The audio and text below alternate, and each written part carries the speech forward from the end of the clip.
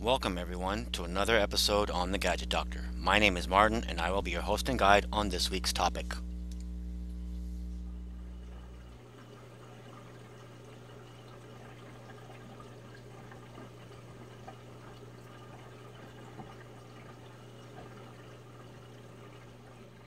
While we're waiting for the eggs to hatch, I'm going to show you my 10-gallon grow-out tank. The specific gravity of the salt in the water is the same as the tank. Now once the fish are introduced into here, they will eat all the rotifers that I've been culturing, that I've shown you how to do in a previous video. If you look close, hopefully it'll focus. There's a bunch of them in there. It's about 120 milliliters that I've collected so far. And my rotifer count was 15 per milliliter. I've got a sponge in here from my sump that's been in there since it's been running. So there's plenty of beneficial bacteria and other zooplankton. We've got our sponge filter that is dialed down, so it's not going to create too much flow in the tank, just enough to where it will clean your water. Now when it comes to water parameters, the specific gravity, the tank temperature, and everything else is the same as the display tank. And what you will do on a daily basis is switch out 1 gallon of your water from here with the display tank. That way any ammonia buildup that you get within this tank you can lower by switching it out with your aquarium.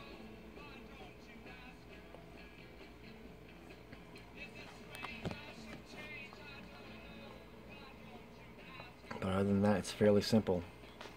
3 sides of the tank are painted black. I've got the stock hood it's a cheap old Walmart tank that came with it. But I've actually taken an LED light, covered up the majority of the LEDs, to where I've only got one LED shining through, which is plenty enough light. Because you don't want your clownfish to have too much light, otherwise they can get scared to death. You'll want to leave an area that they can go to where it's completely dark.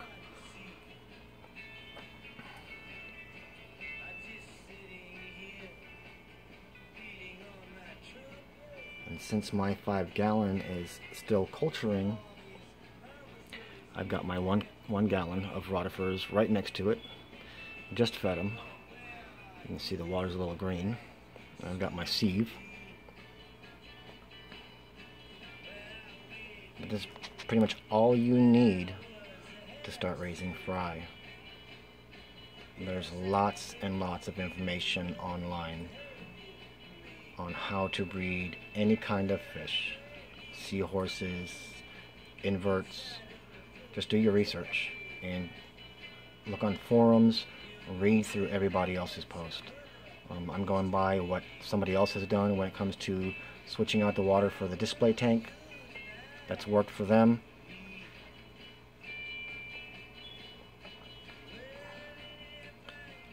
So let's go back to waiting for some clownfish. Welcome everyone to day 8 of my clownfish eggs. Today is the day that they are supposed to hatch within an hour to 2 hours after lights out. Lights out just happened, so we're going to go ahead and see what they're doing and kind of show you how I am set up to capture the fry. Now fry, they are attracted to a light source. Now because I run AI primes and I have the moon phase going and we are close to being in the full moon phase, I believe. So I'm at my max intensity of 4%, and I turn it down to 3.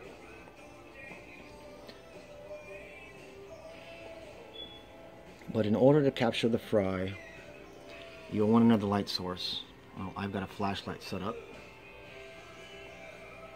in the corner. I'm not sure you can see all of that, but that's all zooplankton and pods climbing on the glass. There we go.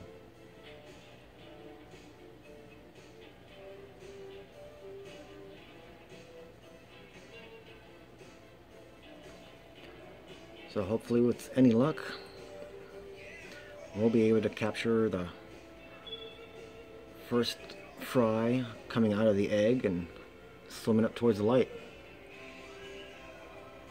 If not, stay tuned and I'll start recording as they start coming out. And we have our first clownfish baby.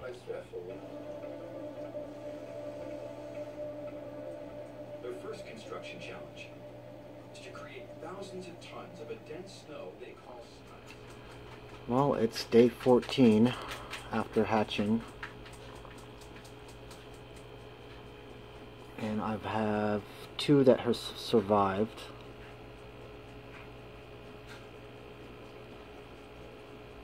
Oh. Hopefully the other one will come into view. But he's around here somewhere.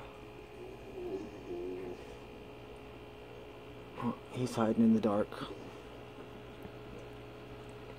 But yeah, these 2 are doing well. Out of the 200 that were laid, 14 survived and hatched. And after the 14 were put into this tank, only 2 have made it. And everything you see floating around are rotifers. They're live food.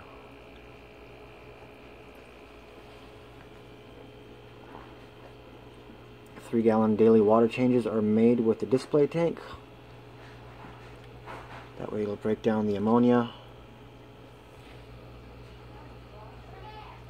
And once these are fully grown, I'll just stick these 2 into my display tank.